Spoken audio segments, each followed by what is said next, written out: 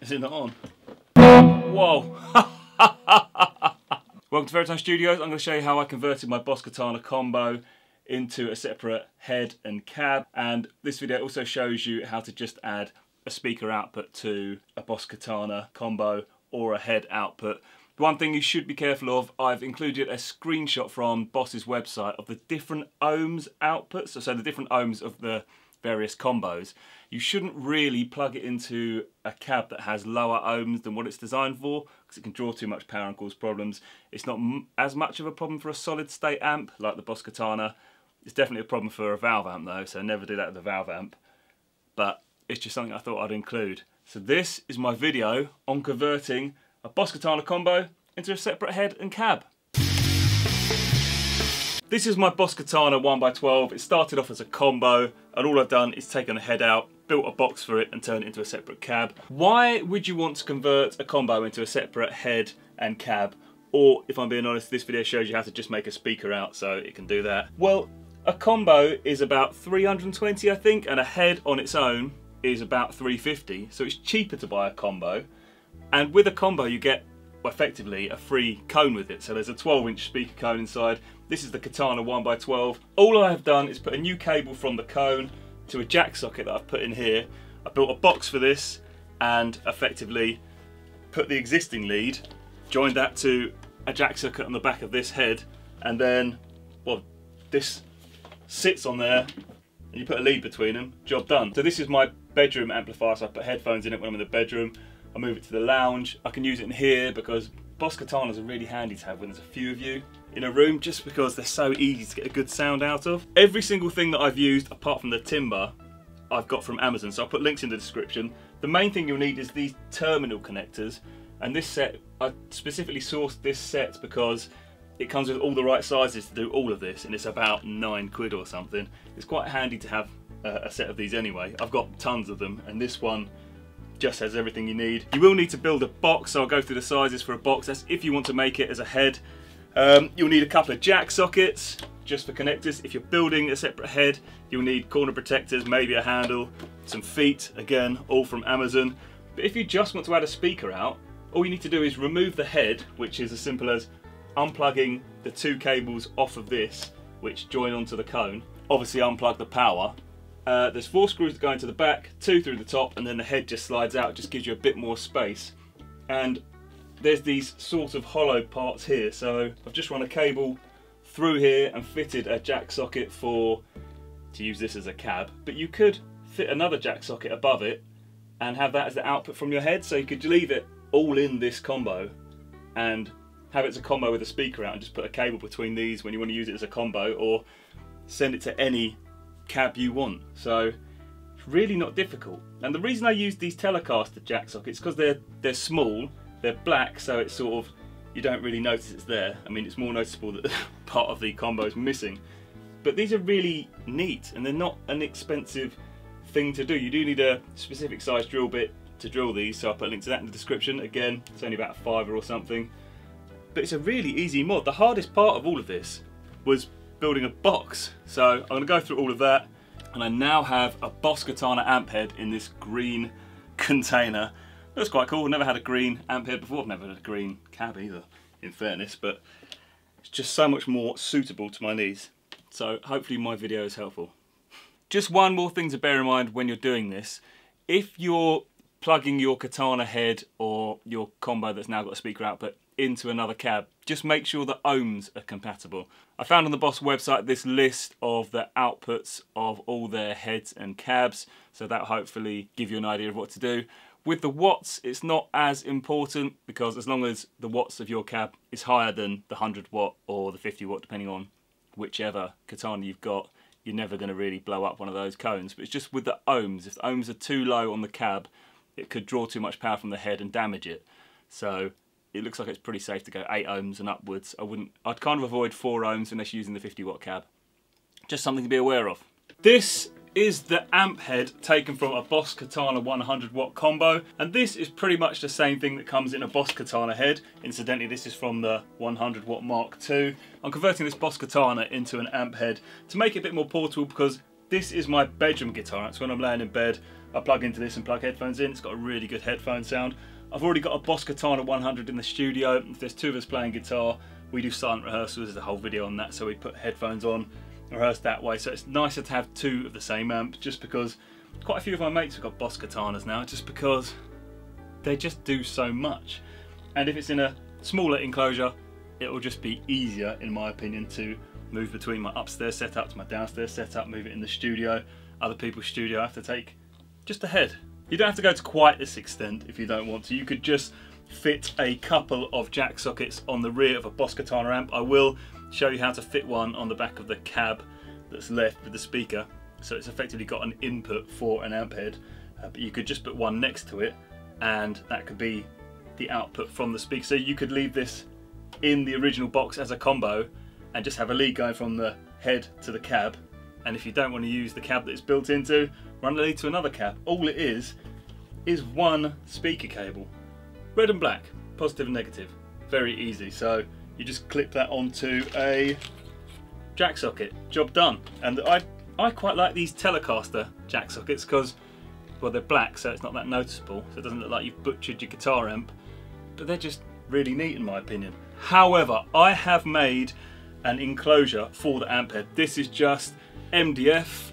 I will show you how I've made this box, but it's really not interesting. It's just a few pieces of timber glued together, painted, and then sprayed green. It's got this lovely removable grill. Whoop! Look at this. Well, it's not going to be removable, I'm going to screw it in. But the reason I've done a grill on the front is there's this heat sink here on this amp. Let me show you. See this heat sink? That sits at the front of the amp, and I figure, well, if it's got a bit more airflow, it's never going to overheat. So I've designed it so it's got a small gap underneath to let some airflow out. There are vents here on the back, and I've just created a box which has the same shaped notch for the front fell out. It's got the same shaped notch as the Boss Katana, so this little head slides in here. Job done. And then it's easy to fit. For this amp head box, you do need a few bits. For example, speaker grill cloth, feet, a handle, corner protectors and stuff like that, jack sockets. I'll put links to these Amazon links in the description. This is all bought from Amazon. I think it cost me about 50 quid including the paint. But I had all the timber anyway, not that it used much. So it's not an expensive conversion. When we go through the electrics part for the jack sockets at the end of the video, I will show you a tool which adds, it's like a crimping tool. You can buy it again off Amazon. It comes with a load of parts so that this can be joined onto easily and made into a junction box. You don't have to cut any wires from this Boss Katana. You don't ruin it in any way. You're just attaching this to something else and attaching something else to the cone. So you can just restore it to how it was originally. Very clever. For the amp head housing, I've effectively made a box which is, off the top of my head, about 155mm tall, 235mm deep. I've actually made this 245mm deep just because I want a bit more airflow in the front, and I've fitted a front grille, I'll show you that later, and 520mm wide. The reason it's 520 wide and 235 deep, that is the same size as the top of the Katana, so boom, magic, looks cool. Obviously this is a bit hollow at the moment, but we'll get there. I'm not going to go into too much detail about how I made this box because it is just a box. But the only thing to be aware of, the Katana amp head has all its controls on the top. So you need to cut a little notch out of it, which is what this little magic thing is. 380mm wide, 60mm deep. Just thought I'd say this is made out of 18mm MDF. 18mm ply is fine. I've made them out of hardwood. I think 18mm is 3/4 inch, so anything around that thickness, just make sure it fits at every step of the way, especially before you spray it. With my one, I've made this little wooden framework, put a bit of speaker grill cloth in, and that's going to sit in the front. I will screw it from the inside. The reason I did that is just because I thought it would look kind of cool, but also it gets a lot more airflow, because if you look at this, it's got a big heat sink on the back. Say on the back, that'll be at the front where this grill is, so I figured more cold air, not that it's going to overheat, it's not like it's a valve amp or anything, but you don't want it overheating anyway. There's a couple of grills on the rear of the unit and a couple on the bottom, so these ones will always be exposed, but the ones on the bottom, just make sure there's a bit of an air gap within the amp head that you make just to let the air flow, otherwise well, you don't want to block any fans because that's a problem. Parts wise I'm going to use to make this amp head, I've already put the feet on it, to be honest. I'll put Amazon links, whoops. I will put all the parts listed in the description. I've used them on loads of cabinets before, but there's some nice corner protectors. There's these rubber feet. I've used these rubber feet on, oh man, everything. An amp handle, so you can pick it up because I'm going to use this in a couple of rooms in my house, and it's a spare one for the studio for whatever reason. And some corner protectors. I think I already mentioned those. Can't actually remember. How do they work? There we go. And once they're on, it looks a bit cool, so I'm going to fit those. I'll do some sexy B-roll so it looks a bit more interesting. Fit the front grille. I've already drilled the holes in the top for these screws that go into the top of the Katana head. One final thing you're going to need to do is make sure there's a hole for, I use Telecaster jacks a lot of the time, just because they're small, they're neat, I quite like the look of them. On other cabs, if you check out my other cab builds, I use all sorts of things depending on what I think would look best for the job, but I just think these, I mean, if you've got a black jack on the back of here, you're not going to notice that that's there, so it doesn't look like you've modified it. Not that I care about modifying stuff, because I'm modifying it to improve it and to be more suited for what I do. It's a tool, so don't be afraid of modifying your gear. Make it do what you need it to do. And these are only like 250 quid or something. Pfft, who cares?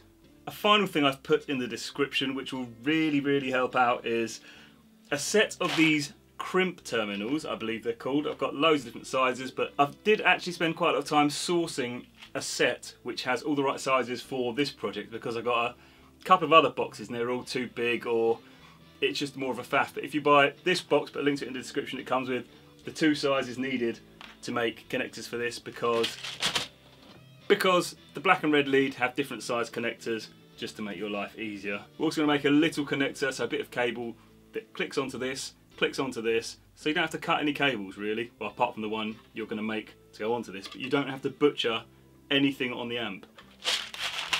And to fit these crimps, I've got a crimping tool. I'll put a link to this in the description. I lose these all the time. I'll also put a link in the description to the 22mm drill bit you need. Great. I'll also put a link in the description for the 22mm drill bit you need for these Telecaster jack sockets, just in case you decide to use them, or in case you ever want to fit them on a Telecaster, such as I've done. First thing I'm going to do is make a connector with a piece of speaker cable that goes from the 2 lugs of this jack socket to these 2 exciting pieces of cable, and it's just going to be a bit longer because this doesn't quite reach, and this black one is some microscopic size, so it doesn't actually fit on, so we're going to make it so it sort of steps up to a bigger terminal connector and it just all push fits on. I'll fit the jack socket in the rear of my unit in the hole I've made. Then all it is putting the 2 screws to hold the amp head up, the 4 screws in the rear of it to stop it wobbling around, fit the grill. That's done. I suppose then fit a handle and the corner protectors, but anyone can do that. After that I will be doing the same thing on this, but just making a bit of cable that goes from these 2 lugs to, well, another jack socket in this Telecaster plate. It's really not a difficult mod. I've been wanting to do this for months. Right, let's do that.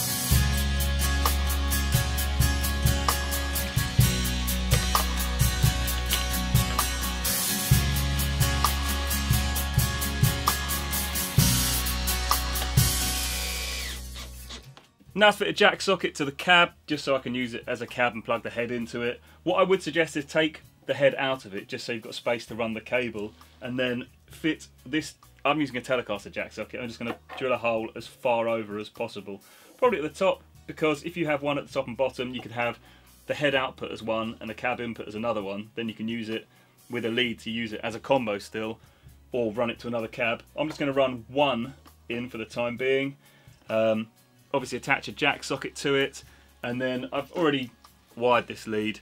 With cables, one normally comes with a stripe. This side of the cable has a red stripe, this side doesn't, so I put the red tag on it. That's your positive, and I've had blue as the negative. These are labelled with a plus and minus, so it's easy to know which way round they are. Just be careful what size connector they are. Just try it on the tabs before you do it. Again, I've put a link to these terminals in the description. These are all the right sizes, and they come in a selection of colours, so you can do whatever you want. And then with the other end of it, you've got to fit it to the jack socket. With a jack socket, to tell which is positive and which is negative, make sure it's a mono jack socket, not a stereo. Not that it really matters, you can get pictures on the internet, but this centre hole is the ground, so that'll be the blue tab, so the negative. And the bit where this tab sticks out, that's where the top of your guitar, I'm trying to find a guitar jack, that's where that connects. And you can see that this same piece of metal comes all the way around this plastic to this tab, so you can just, you know, eye it in, put the red on there, the blue on there. That's a really simple, this took about a minute, so drill a hole, fit this in, Telecaster jack, so it needs the jack socket to go in, and then these clip on, so it takes no time at all, really easy. And I've gone with a black jack so you can't really tell. Nice easy mod.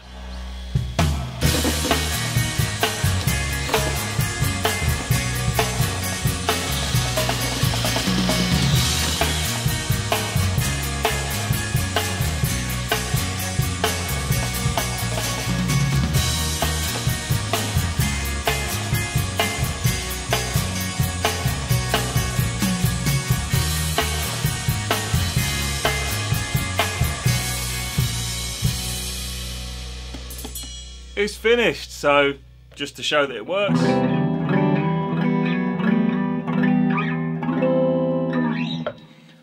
I already knew it worked, in fairness, because I did this about a month ago and I've been using it. I mainly use the head as like a headphone thing for my house, so when I'm in my bed or downstairs practicing with headphones on, I just take the head inside and use that. I am going to just plug this into this 2x12 cab I made, and I've never heard it through anything other than a Boss Katana speaker. So I'm going to do that and see how that sounds. Give me a second.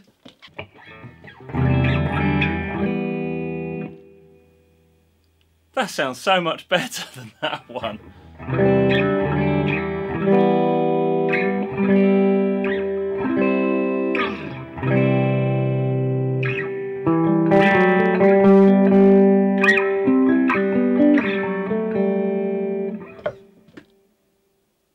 Well, I didn't expect that. Yeah, it turns out cabs that aren't the standard Boss Katana ones sound a lot better. I might try this on a few other things, like my coffee table cab. I turned a coffee table into a guitar cab. There's a video on that, so I'll do that at some point. In fact, I'll do it now. This is what a coffee table sounds like. This is a coffee table with a speaker built into it.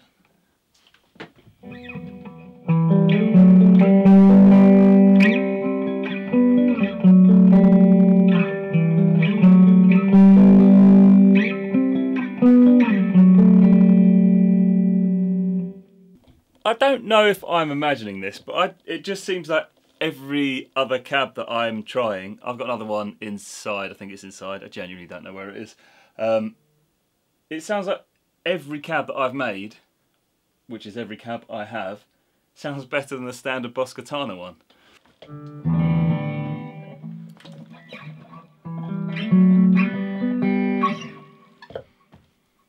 Just going back to that Boss Katana cab, I don't know if it's the dimensions of it or the fact it's placed up against the wall. Because it's an open back cab, it can sound different in different places within the room.